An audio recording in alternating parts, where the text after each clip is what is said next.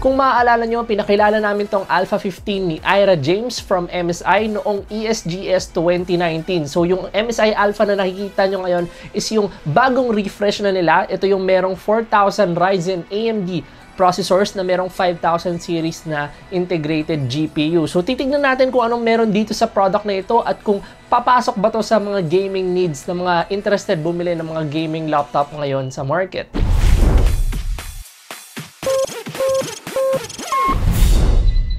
What's up mga pre, ako yung host Alvin Pacheco at welcome sa Pinoy Rig Enthusiasts kung saan bibigyan namin kayo ng mga reviews, insights at mga unboxing. So ayun nga, titignan natin yung MSI Alpha 15. Ito yung i-review natin ngayon. So para sa mga interested bumili ng product na ito or tinitignan nyo na siya ngayon kasi interested nga kayo bumili, may Lazada link yan sa video description para makita nyo kung pwede kayo bumili online. Para naman sa mga gustong bumili sa mga shops nila, saktong-sakto may promotion ngayon si MSI para sa mga bibili ng laptop na ito. So yung SRP nga pala ng product na ito is 79,995 pesos or kung i-round off natin is 80,000 pesos. So kung bibili ka nito sa MSI concept store nila, makaka-receive ka ng hindi lang yung laptop, is makakuha ka rin ng loot box. So mysterious loot box kasi hindi natin alam kung ano yung laman nun. Meron rin siyang gaming headset na kasama, meron rin siyang MSI backpack at saka Steam code worth $20. So kung bumili ka nito, parang may set ka na ng peripherals tapos makakabili ka pa ng isang game para sa laptop na ito. So para siyang overall package, available yan hanggang end ng December lang. Kaya kung talagang gusto mo bumili ng laptop ngayong Pasko is bilhin nyo na siya bago matapos yung promo. Para naman sa specifications nung i-review natin ngayon, meron tayong Ryzen 7 4800H sa processor at sa GPU naman niya, meron tayong Radeon 5600M. So kung mapapansin nyo, yung 5600M may M sa dulo, ibig sabihin mobile yon. Kaya kung gusto natin siya i-compare sa desktop, siguro panoorin nyo yung previous video natin, nakalink lang yan or may lalabas dito. Tama na ba ako? Kapag naka-flip ako, tama, basta dyan. Kung saan makikita natin yung 5600 XT na video card is kaya naman mag-perform on 1080p ng mga AAA games pati na rin mga e-sport titles. So titignan nga natin yung performance nitong laptop na to mamaya sa ating benchmarks. Pero bago yan, tignan muna natin kung ano meron dito sa product na ito. So ito na yung MSI Alpha 15 natin. Makikita nyo may Phoenix logo or emblem sa gitna plus dalawang embossed na lines para lang magkaroon ng shape yung likod ng panel natin. Dito rin natin makikita sa likod yung dalawang exhaust para sa laptop na ito. Sa ilalim naman ng ating laptop, nagustuhan ko actually yung design ng ilalim nito kasi ito yung parang laptop na sobrang bukas nung ilalim pero hindi na ko-compromise yung durability or integrity ng likod niya dahil naka-mesh yung ilalim ng laptop na ito. So mas maraming hangin yung mapapasok dito and yung ventilation niya is for sure may improve kung lalagyan nyo to ng cooler pa kapag ginagamit. So makikita nyo almost see-through na. Nakikita nyo yung heat pipes and yung fans and yung internals ng laptop nyo kapag nakatingin dito sa ilalim ng laptop. Also meron tayong rubber feet na kakaiba rin yung design. So hindi siya typical na square lang or bilog.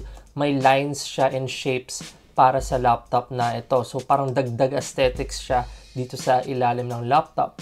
Sa side naman ito, makikita natin yung battery LED indicator, hard drive LED indicator, pati na rin yung sa internet. Pumunta naman tayo sa side ng laptop. Unahin natin sa right side, meron tong dalawang USB 3.0 Type A ports. Tapos, meron rin siyang SD card slot para sa laptop na ito. Dito nyo rin makikita yung ating charging port or charging hole para sa inyong charger and adapter para ma-charge itong laptop na to. Para naman sa side na to, makikita natin meron tayong extra vents para sa exhaust, Ethernet port, HDMI port, mini display port, USB Type A port, Type C port, pati na rin yung magkahiwalay na headphone and microphone ports natin for audio. Pagbukas naman sa laptop na ito, unang-unang makikita natin is yung ating 1080p na screen which is isang IPS 144Hz na panel. Sa taas naman nun, makikita natin dito yung ating webcam with microphone. Para naman sa keyboard nito, meron tayong membrane na keyboard which is powered na rin with Steel Series na RGB. Perky yung RGB nito so pwede nyo siya ma-customize via sa app nila. Pagdating naman sa baba nito, nandito yung ating touchpad, which is maganda dahil nakahiwalay yung left and right clicks nito. So, hindi siya integrated, so hindi maluluma agad yung touchpad nyo kapag ito yung ginagamit nyo sa inyong laptop. Makikita rin natin sa upper right yung ating power button, game boost button, pati na rin yung cooler boost na function kung saan pag pinindot nyo to, yan, kung narinig nyo man is nag full speed yung fans ng laptop na ito.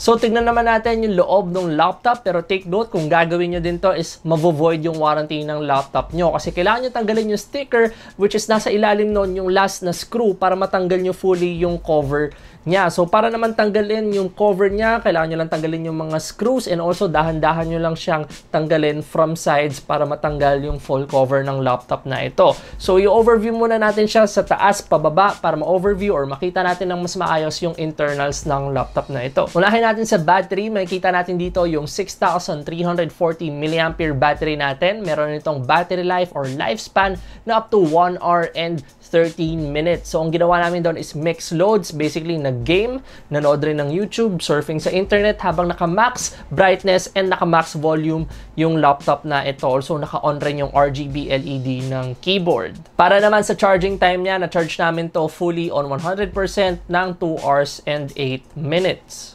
Sa baba naman, may kita natin yung cooling system ng laptop na ito. Actually, sa lahat ng laptop na nakita ko with this kind of size and format, ito yung parang pinakamaganda yung layout. So, makikita natin dito, merong dalawang fan sa magkabilang gilid, pero mapapansin nyo, mas malaki yung isa kesa dito sa right side. So, yung isa is yung main fan, yung talagang gumagawa ng work sa pag-exhaust ng heat sa laptop na ito. Tapos, ito naman yung nagsusupport rin ng exhaust niya. So, kinukul niya yung CPU at saka yung GPU ng laptop nyo. And mapapansin nyo, yung layout niya, hindi siya magkadikit at hindi naiipon yung heat sa isang spot or lugar. Kasi sobrang even out nung pagkaka-layout nung laptop na nung cooling nung laptop na ito. And ngayon lang rin ako nakakita na pati yung heat pipe is dumaan sa ibabaw ng VRM ng CPU nyo. So, okay na okay yung layout nito. So, makikita natin yung temps niyan mamaya sa benchmarks natin. Sa baba naman nun, makikita natin yung memory and storage natin. So, unahin natin sa memory. Meron tayo ditong dalawang slot ng SODIMM memory. Yung naka-install na dito is yung 8GB na meron tong laptop na ito. So, pwede pa kayong mag-extend up to additional 8GB para maging 16GB yung laptop nyo. And yan, ready na yung slot. Gagamitin nyo na lang at may included na rin extra na thermal pad. Para naman sa storage, pwede ka maglagay ng up to 2, dalawang NVMe SSD. So, makikita nyo, ito yung free slot. Tapos, naka-install na yung isa. Ito yung 512GB NVMe SSD natin na included sa laptop na ito. Sa baba naman nun, dito na natin makikita yung speakers natin para sa laptop na ito. So, gamit nila is yung giant speaker. Dalawang 2-watt speaker to para sa laptop na ito. So, ito yung ating sound test para sa kanyang speakers.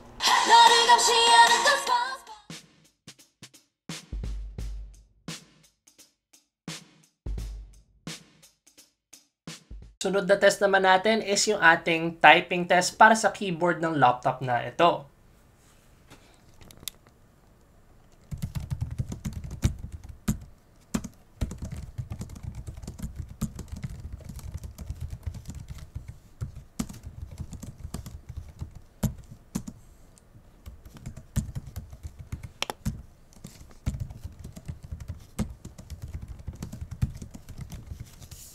So, ito yung ating webcam test para sa MSI Alpha 15. So, pagting sa eyeline or kung saan nakatingin ako dito sa webcam na to, saktong-sakto lang naman siya. Parang hindi naman ako nakayuko, hindi naman ako nakatingala. Okay lang yung eye level pagdating sa paggamit itong webcam na ito. And recognizable naman yung mukha at hindi naman siya blurry. And yung audio naman niya is naiintindihan mo. Though, ayun nga, hindi naman siya ganon kalinaw. So, ito yung tunog niya kapag nagta-type ka gamit yung laptop nito habang naka-webcam ka. Ayan. At ito naman yung tunog niya kapag naka-on yung cooler boost, which is yung fan niya na naka-full load.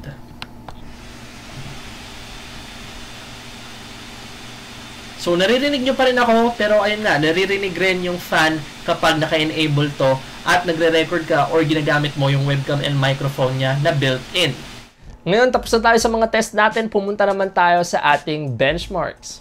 Unahin muna natin sa temperature ng laptop na ito. Para sa processor natin, nakakuha tayo ng 94.8 degrees Celsius on max load, which is actually not bad kasi kung iisipin mo yung Ryzen 7 4800H, which is isang 8-core 16-thread na processor, kaya okay na okay pa rin yung performance niya or temps niya pagdating sa gaming or kapag full load mo itong laptop na ito. Take note, okay na okay naman yung layout ng cooling niya at butas rin yung ilalim, kaya sinabi ko kanina, kung gagamit kayo ng cooler dito, pwede nyo pang ma-improve yung temps para sa laptop na ito. So on idle naman, 37 degrees Celsius lang siya kapag hindi mo siya ginagamit. Pagdating naman sa ating GPU, yung Radeon RX 5600M, meron tayong 71 degrees Celsius on max load. Again, pwede mo pang ma-improve kung lalagyan mo ng cooler or yung cooling pad, yung kumbaga yung alam nyo na yun, gets nyo na yun sa laptop na ito. Sa next graph naman, may kita natin na yung temperature nga ng MSI Alpha 15 is sakto lang versus sa mga ibang ka-level niya na laptops na catered towards gaming. And mapapansin nyo rin na siya rin yung pinakamababa yung idle temps. So, pumunta na tayo sa synthetic benchmark natin. Meron tayong Blender benchmark dito. Nag-test render tayo ng BMW render scene. So, gamit yung CPU at saka GPU renderer. Tinest natin yung application na yun dito sa laptop na ito para makita natin kung kaya niya ba yung mga ganong klaseng workload. So, para sa ating results sa GPU render, meron tayong 100 seconds.